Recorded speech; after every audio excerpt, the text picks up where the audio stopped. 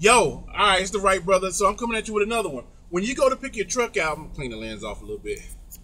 When you go to pick your truck out, what's the qualifications that you use? Do you use emotion because it looks good, because it's pretty, because it's a Peterbilt, because it's a Freightliner, International, Volvese? What is it you use to pick out your truck? Like for me, when I went to go pick up my truck, I saw that yellow KW W9. I've never thought about getting to it, but when I got inside of it, I was like, oh shit, this is the one I want. I want that truck. But in reality, that truck is not aerodynamic, burns probably more fuel than some of these other trucks. So do you go smart and pick out a truck that is, make sure I got that crumb off my beard. I know y'all gonna talk about it. Do you go smart and pick out something that's light and aerodynamic?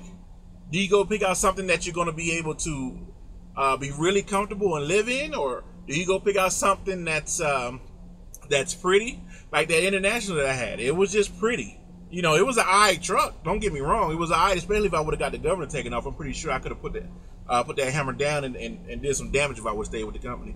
But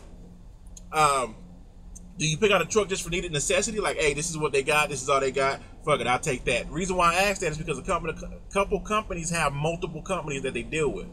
Like, I could have got just a regular 2014 Freightliner. I would have been paying $900. It was a maintenance lease, but it was ugly. It had no skirts on it. You know what I'm saying? You can see all up under that thing. You know what I'm saying? You can see the balls on both sides that you stick the little holes in and all that shit. But when I went to go pick out a truck, I was like, do I need something practical, pretty, or do I need something that's I like? So when you go out to pick out your truck, and I'm probably still talking to mostly quality people or people who went, because if you go buy a truck, that's different. But if you're going out there and you have to choose your truck, what truck would you choose? Would you choose a W9? Would you choose a Peterbilt because it's a Peterbilt? Like, I like that W9, man. That hood, I'm 6'4", and that hood was taller than me when I stood in front of it. You know what I'm saying? But what is the frame of mind behind what you do when you go pick out your truck? Okay, I want something that has a big sleeper.